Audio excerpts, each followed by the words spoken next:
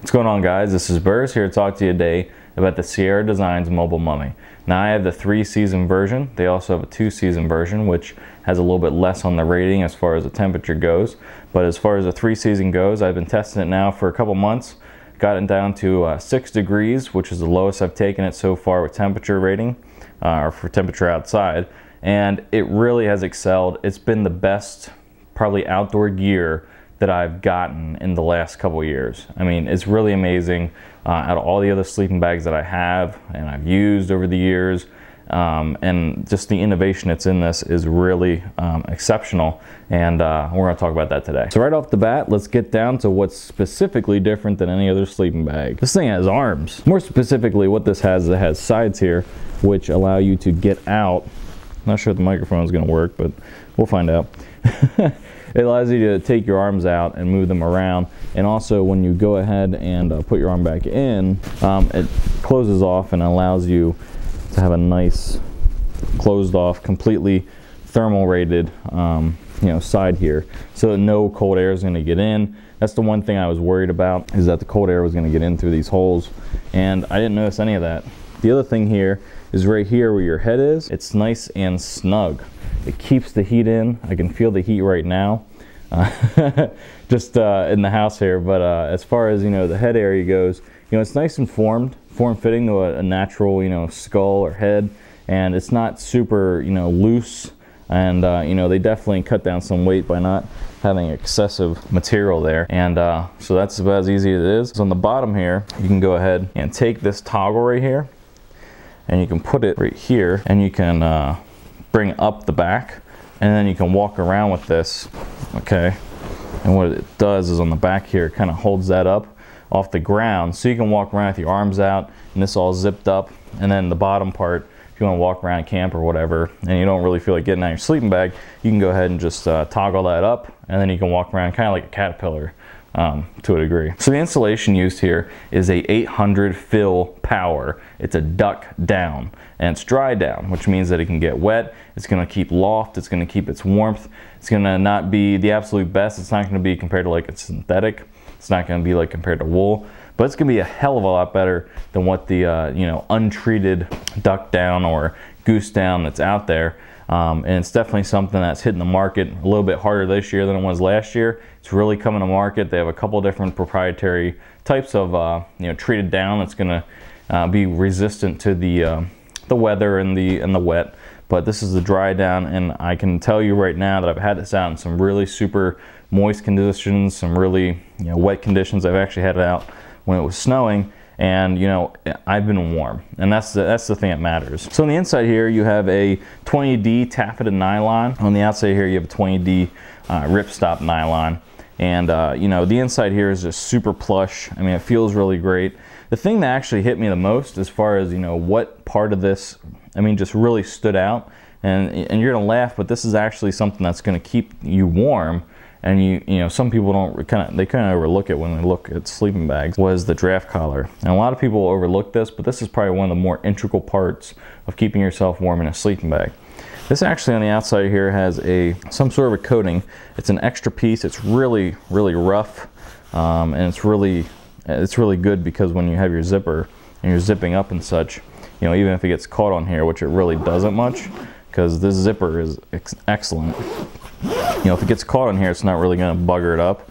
But this draft collar is just not, it's really, really, it's an Arnold Schwarzenegger. It's the Arnold Schwarzenegger of draft collars.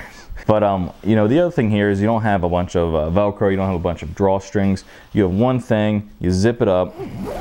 When you get up to the top here, that's where it goes, and there's no Velcro or anything. You have an area for your nose and your eyes.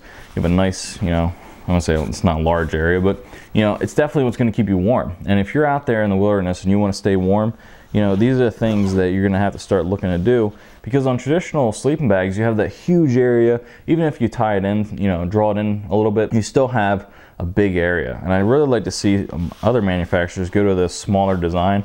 I've seen some companies do it, but a lot of companies are still doing that custom kind of, big, and then drawstring into what size you are, I guess, as far as your head or whatever. I've used this. It has a nice, plush kind of area right here, which kind of goes around your face, so it keeps it nice and soft against your buttery smooth skin. But you know, overall, I mean, the quality of the way it was built, you can see the stitching on here is just excellent.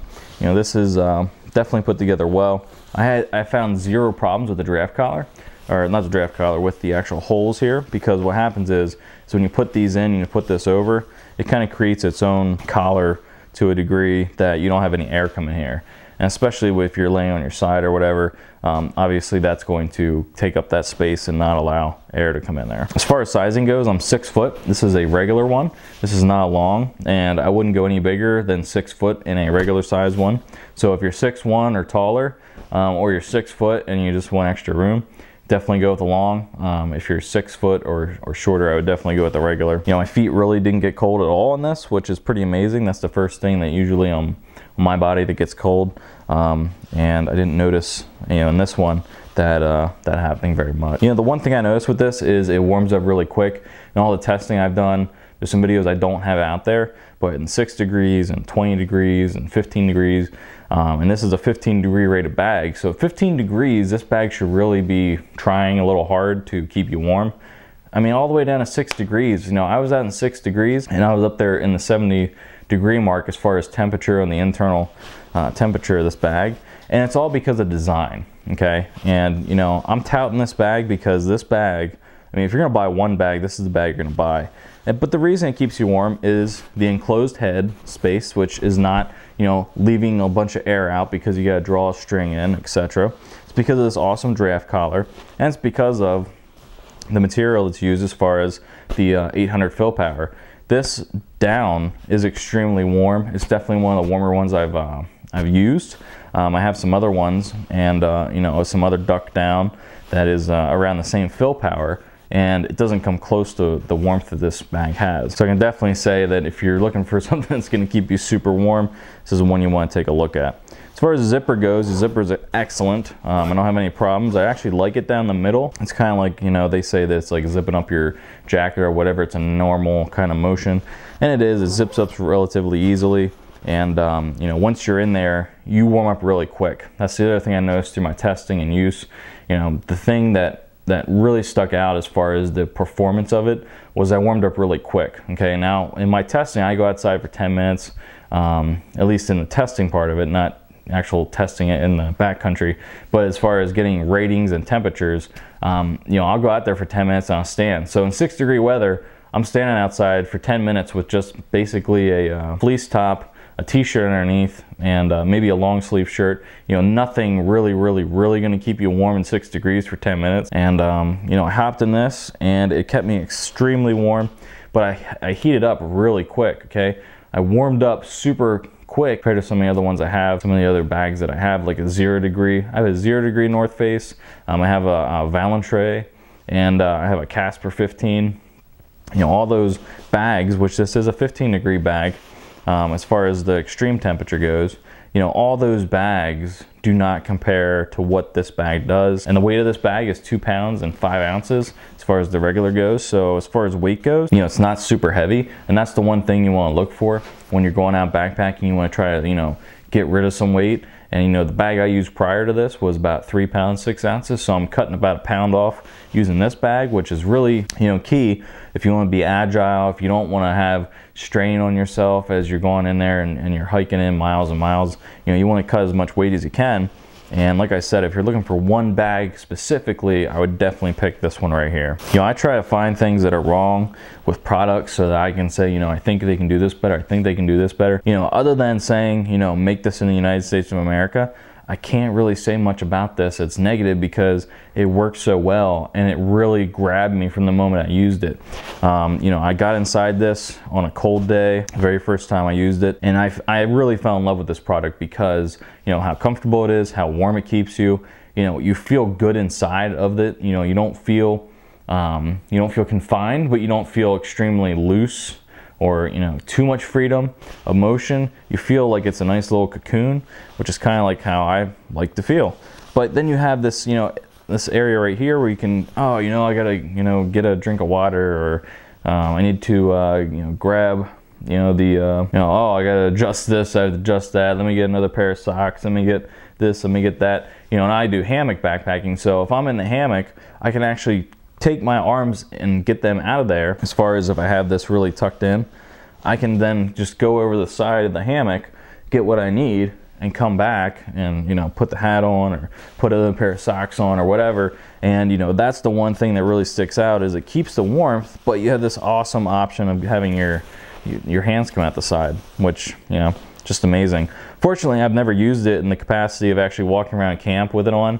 It's just not how I am. I know there's people out there that are like that. That's not how I kind of do things. So if you're looking for one bag and only one bag, my recommendation, and something that's impressed me over the last 5 years of my testing stuff, is this Sierra Designs Mobile Mummy sleeping bag. This sleeping bag is incredible. I'm telling you, it's going to be like your blankie out there, and I don't care if you're big and burly and bearded, you're gonna love and call this your blankie. So if you guys have any questions, go ahead and let me know. If you guys have a Sierra Designs dry down bag, go ahead and put in the comments down below how you like it, or better yet, make a video about it. Until next time. What doesn't have arms? It allows you to use your arms. Screw it, I'll keep it in.